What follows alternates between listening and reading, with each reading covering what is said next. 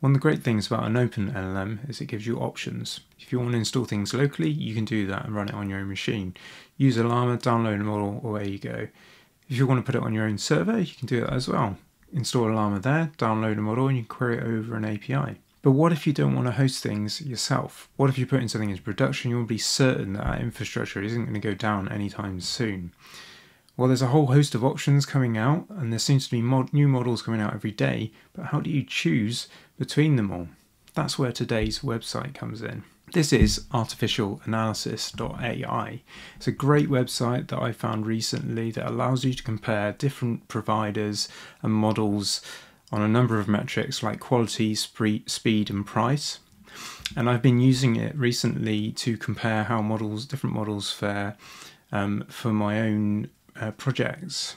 So if we go in here, the great thing about this is that we have a number of metrics we can compare by. So we have quality, comparison by ability, quality versus throughput, and all these models are against providers and models and hosting providers. It is a project that's been going since December of last year, and it's been tracking different model providers every day since then.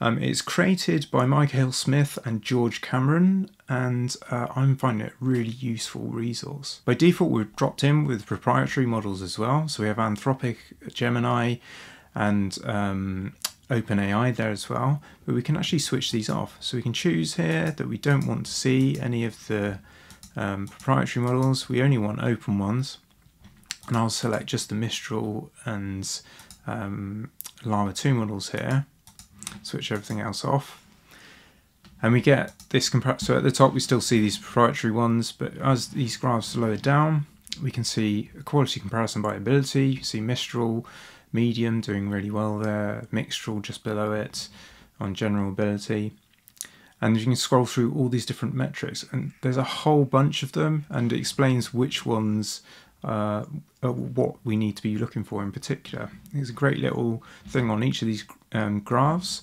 that highlights the best quadrant. So in this case, where we're looking at quality versus throughput, we want something that's high quality and high throughput. So Mistral Spool, and Mixtral as well, the two that fall into that pocket. Quality versus price, we want something that is low price but high quality, and you can see there's a bunch of different models there, and you can see that actually Mistral fares really well there with Code Llama and all the other Llama models falling a little bit below. As we scroll down, we get into the API providers as well, which is really one of the most interesting aspects of this, I think, in that we can see all these different model providers that exist and that are able to supply this model. So in this case, it's actually using Mixtral 8x7b, and we can see that Grok really stands out as the leader in this price versus throughput chart.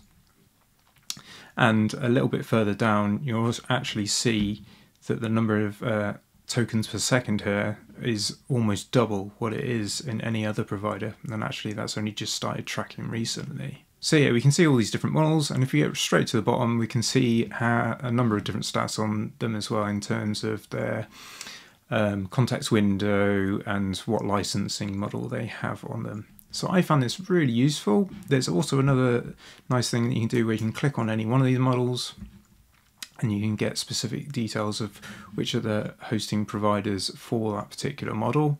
So you can compare just say that one model. So if I click down into Llama 2 to get details on that, oh, there we go.